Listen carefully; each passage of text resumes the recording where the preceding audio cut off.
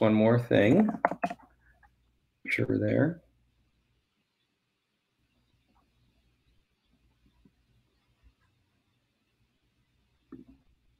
Okay, and we are live.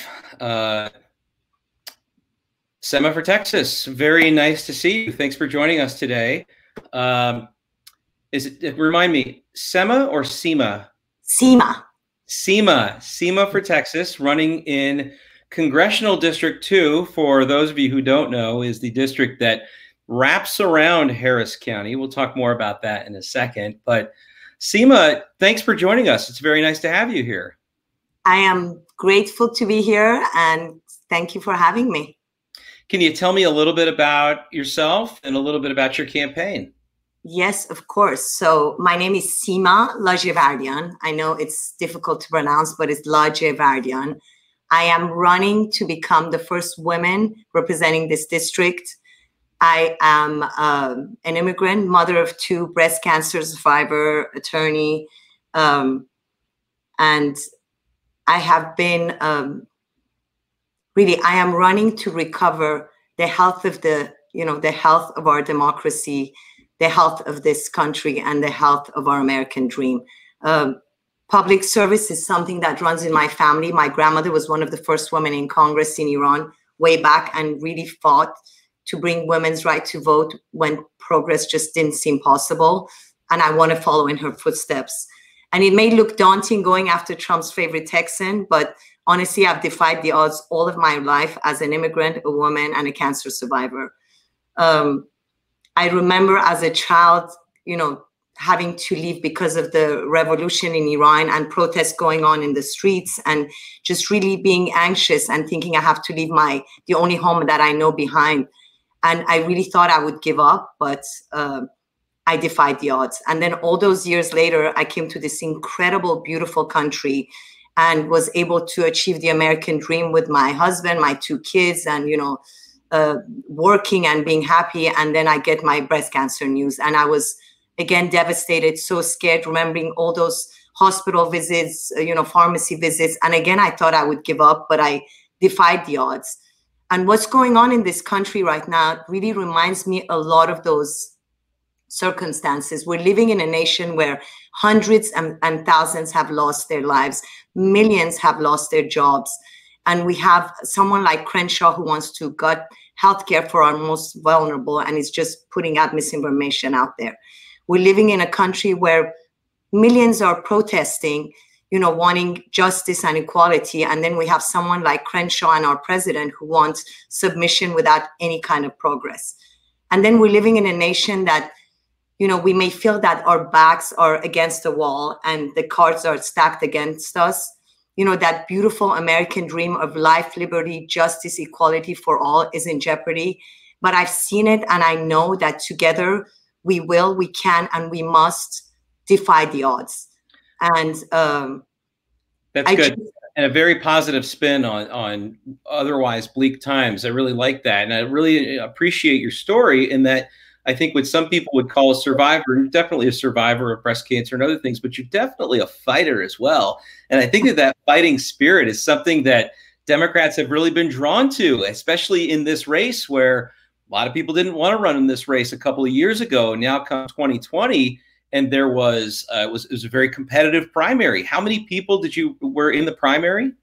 There were 3 people in the primary. I came in the last, I was senior advisor and very active on Beto's Senate race. And then I went on to his presidential race. So I came into this race late in December. And what was incredible is that we had 60,000 people who came out in the primary as opposed to 30,000 in 2018. And I won the primary, and I'm just, Elisa has endorsed me. I'm just excited to be in this fight together with all of us to unseat Dan Crenshaw. So it's very exciting. And you really have a great story. And if you see me looking down, I do have a few notes that I'm going to refer to throughout this conversation. Right. So for those who are unfamiliar with you and specifically with your district, tell us a little bit about this, because we know that one of the big issues in Texas is gerrymandering. And there is no better example of how wild gerrymandering has been in Texas than the 2nd congressional district. let us know, is that entirely Harris County, or does it bleed into any other counties? And tell us a little bit about what that looks like and what it's like traveling around that district. So I'll tell you, it is all in Harris County, and it looks like a snake going through Harris County with a dragon head. I always tell this to everybody. It is, it is so sad, because the most important thing about elections is that you want to make sure that people elect their representative and not the other way around. And this is what they've been trying to do by, making this so gerrymandered. But what is really incredible to me is that I've traveled all throughout district, not just now, for the past several years that I've been involved in this. And especially now talking to people from Kingwood to Rice University, everybody wants the same thing. Everybody's worried about healthcare. Everybody wants to make sure that we have real solutions for the flooding that's going on. Everybody wants to make sure that, there is, good, high quality, affordable education. Everybody wants to make sure that, our children going to school are safe from gun violence. So it doesn't matter that it's that gerrymandered, because everybody, I've gone through the whole district, wants the same thing. And that's just been really exciting to me. And I see the energy of everyone out there, and I'm here to represent everyone, Republican, Democrat, Independent. And again, everybody wants the same thing. And I think during COVID, which I guess we'll talk about it later, it's even more important, everybody wanting the same thing. Well, let's transition to COVID, because that is the issue of the day right now, the issue of the year, as it were.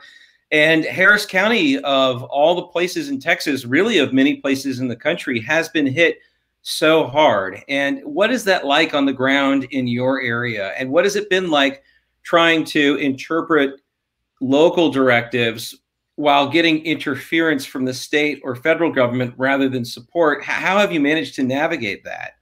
I mean, look, the most important thing during this time to me has been to listen to the facts and the doctors.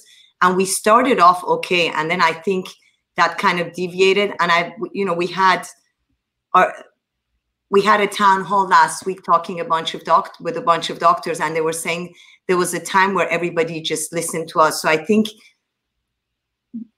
going through this time, everybody just is very anxious and wants to have information, wants to be connected, and wants to know that everybody's feeling the same. We see high rate of, depression. Healthcare is huge right now in everybody's mind again.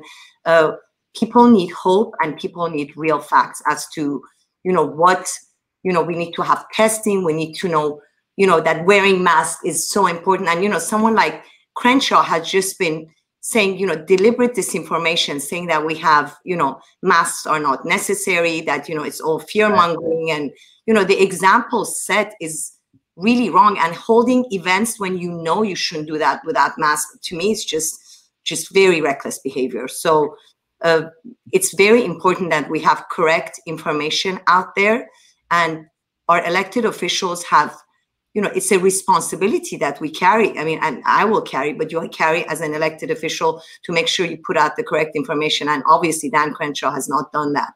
But during our campaign, we've been really doing a lot of virtual town halls to try to bring as much information as to what's going on. I do a lot of wellness checkups. We try to deliver masks, deliver food, talk to our hospital workers, frontline workers. So we're very active within the community, hearing what's needed, what's not needed. And really, I'm on the phone all the time talking to friends, neighbors, just trying to make sure that everybody knows that we're all in it together. And I have to tell you, the spirit here is incredible. Everybody steps up to help their neighbors. Everybody's there. But again, we need to rely on facts, and that's the most important thing. And you touched on a couple of things really important. One is you talked about relying on facts and the fact that we need leaders who will lead by example. And I really like that you talked about masks, because it's such a small thing that makes such a big difference. And we've seen, like, we had this argument over masks for months. People finally came around from the Republican side, and we're starting to see the curve go down. And that's a good thing. I hope they stick with it. And I love that you're talking about us needing to lead by example. But you talked about something else that's really important. You talked about healthcare. And in the environment of coronavirus and COVID-19, healthcare has always been a big issue in Texas because we just have so many people who aren't covered. but it's an even bigger issue now. Tell me what you're hearing from your voters on the ground when it comes to access to affordable care, and what Republicans have tried to do with it, and what Democrats need to do more to help with people. I mean, look, we are already one of the least covered states in the nation, as you pointed out. And right now, 1 in 5 Texans before didn't have health care. They didn't have insurance. Now it's 1 in 3 under 65, which is terrifying to see that. And I always say the #1 provider of health, like mental health care, has been the Harris County Jail all this time. So, right. You know, I'm a strong believer of expanding the affordable health care and open up the enrollment period. There are so many people who have lost their jobs. And I don't think many people know that you have only a window of 60 days to apply and to get to do that. And in order to keep the COBRA that they have, it's just too expensive. So I just want to make sure that we also open up, public option for Medicare for everyone, and really push our governor and the state to allow Medicaid to cover everyone else. And I think during this crisis, it's been even more visible how much it matters, as far as, and it's not just testing, it's just care of everything else. And for me, being a cancer survivor, like prescription drug prices, they're just ridiculously high. I've gone through that. And I think we need to negotiate and make sure that our drug prices have negotiated. And, Crenshaw campaign on bringing down prescription drug prices, was elected, got a lot of pharma money, voted against it, and then scrubbed it off of his website. So I think it is so important that this is my #1 concern. I feel that it's everybody's #1 concern right now. And it's the thing that we need to deal with right away. Tell me about the demographics of your district. I know that Houston and neighboring Fort Bend County and some of the other places are one of the most diverse places in America. I got to imagine that the 2nd district is no exception to that. So being in Harris County, it is one of the fastest growing district, the most diverse district. So we have 40% of the district that is African American, Asian, and Hispanic, 25% Hispanic, about 12% African American, about 8% Asian. And it's been growing more than since 2018. We've had 50,000 new registrants. And as you know, we've been #1 growth everywhere. So you hear different languages everywhere, and absolutely, it is, the dynamics have changed, and this is why we are going to win this also.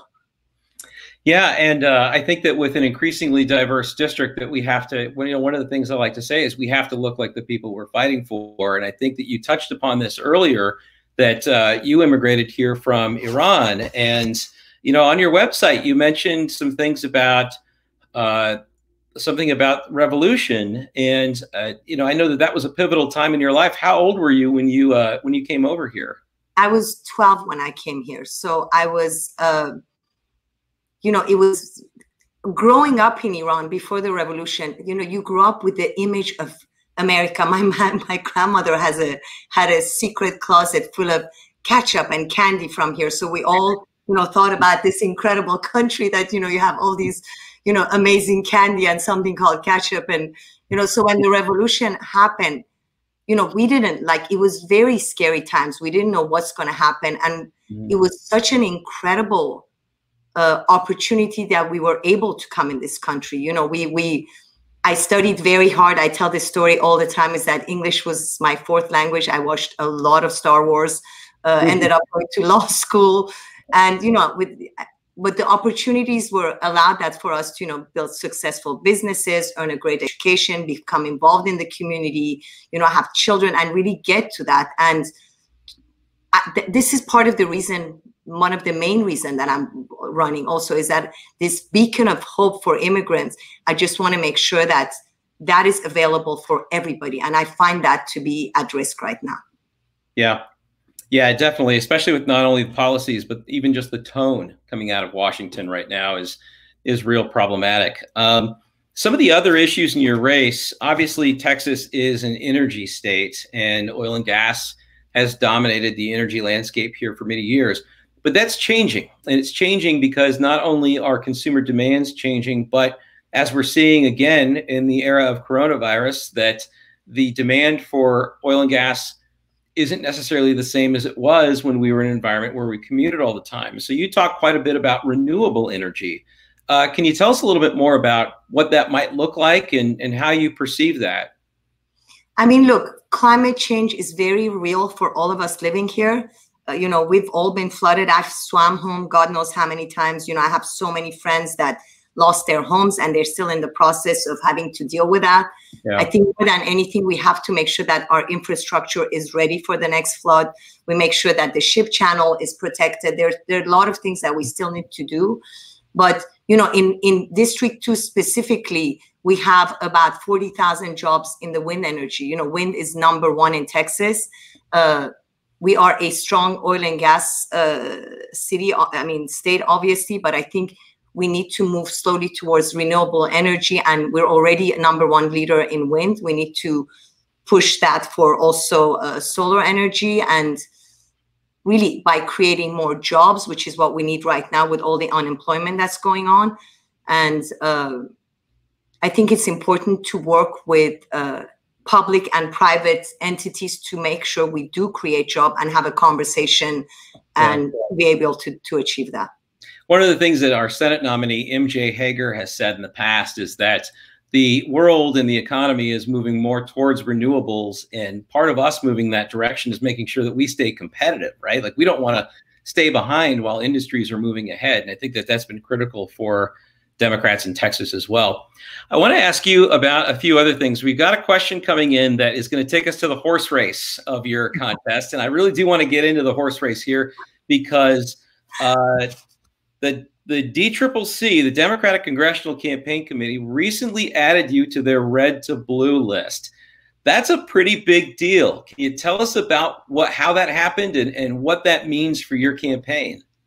I mean, look, I am, for everyone who knows me, I am relentless. I work very hard. I just, you know, I don't leave any stones unturned. I think, you know, they have been looking at this race. I think the dynamics are there for us to win this.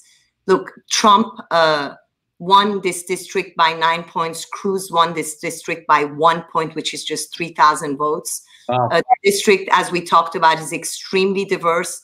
I'm the candidate with the kind of story that can bring out those kind of votes. And I think I've been so involved on the ground with, you know, grassroots leaders and working so much within the community in the past that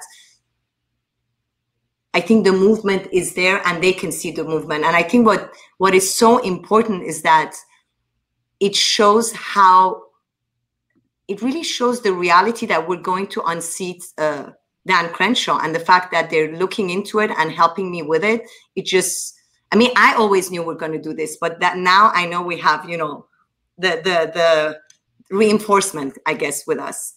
And I think more than having, you know, the DCCC with me, everybody on the ground, for me, right. You know, this is a grassroots movement. This is what I did when we were on Beto's race is, you know, what matters the most is for everybody to come out and make this grassroots movement. And that's what I saw in the primary. And this is what I see now. You know, everybody's fired up. They understand that this is one of the most important races of our lifetimes. And so I'm just really excited about it. It's great. Yeah, and you make a good point, because a lot of times national groups do endorse, but we should never forget that these races, more than anything else, are about the voters. And I like to think that the reason they swooped in was because they saw how the voters were lining up behind you. It's always nice to know people have got your back. I have not looked at the fundraising numbers recently, but the last time I checked them, I noticed they were pretty good. Seems like that's a strength of yours that's going to help you throughout this campaign. I mean, look, I think more than anything, it shows that people believe in this race. People understand that we need leadership that actually cares.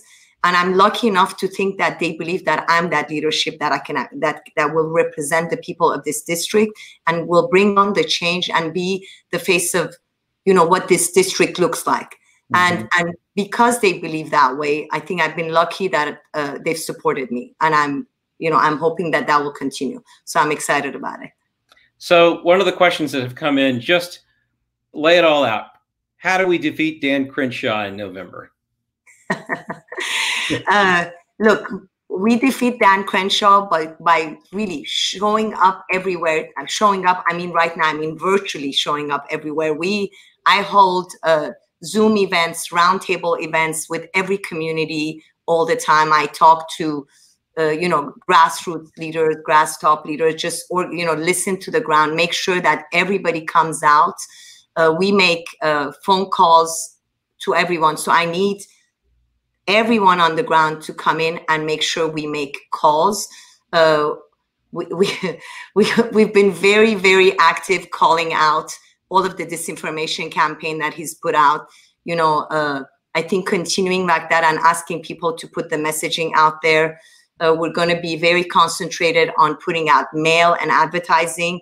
But more than anything, again, it's going back to the grassroots and having the incredible volunteers that I've had and making sure that they continue in, this very district, in this very diverse district, in all the communities, and not leave any stones unturned, and make sure we reach out, to the young, to the old, to the, everybody. So, and I see the excitement and I see that happening. Well, you're running a really strong campaign. And like I said, we've noticed such strong support for you on the ground that I know that it's going to play out well. A couple of things I want to add before we start to wrap up. For anybody watching, we are with Sima for Texas. She is running for Congress in the 2nd Congressional District, which is in Harris County, wraps around Harris County. You could call it a snake, you could call it a crescent moon, however it is. It's an example of gerrymandering, but she's doing a great job in that district, and you should look her up. The email address is, the website address is Sima for Texas. That's Sima spelled SIMAFOR. Is it TX or TE? Yeah, TX.com. TX. Before we get any farther, is there anything else you'd like to add before we begin to wrap up? I mean, look, as I was saying, look, I want a Texan where we have high quality, affordable healthcare for everyone. And as your congresswoman, I will do that. I want a Texas where there's equality and justice for everyone. And as your congresswoman, I will do that. We want a Texas that, we have high quality education, that we're not scared for our kids going to school. We want a Texas that we are protected from flooding. And as your congresswoman, I will do all of that. But I cannot do it alone. But I know together we will defy the odds and really restore that make that American dream an American reality. But again, I can't do it alone. And I think now more than ever, we need to come together, listen to the facts and put our words behind our, put our money behind our words, but really just get into trenches and then help in this campaign. And I know together we will defy the odds. And I'm just so excited to be on with you. And please join the campaign. We will do this. Sima for Texas at SIMA4TX.com. What a great conversation this has been. And I love that you've really embraced so many issues that people in years past have, been really a bit more careful about talking about. And like issues like healthcare and immigration and gun violence, they're so important. And as we've learned here in Texas, is that you don't have to be so careful about those issues, because the thing is that progressive issues are mainstream issues in this state, and they have overwhelming popularity. And I love that you're embracing them, because I know that your voters love it too. Thanks so much for joining us today. And you've already got Rashmi Gupta says, "Go Sima." You've already got a cheerleading fan going on in the chat. That's great. Thank you so much. We love having you on, and excited to do more of these together. Yeah, likewise. And I'm sure we'll be seeing you again between now and November. And best of luck between now and then. Absolutely. Thanks so much. Have a great time. Stay safe. Mask up. Thank you. Yeah, that's right. Mask up. Okay. Bye. Bye.